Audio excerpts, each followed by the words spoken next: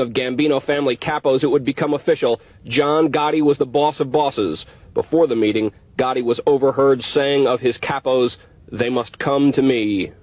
Skip forward now to December of 1990, and Gotti is arrested with his consigliere, Frank Licasio, and his underboss, wise guy Sammy the Bull Gravano. These guys weren't arrested. I got them. All three were charged with several murders, including Castellanos, plus racketeering, loan sharking, gambling, and tax evasion. But only two would stand trial.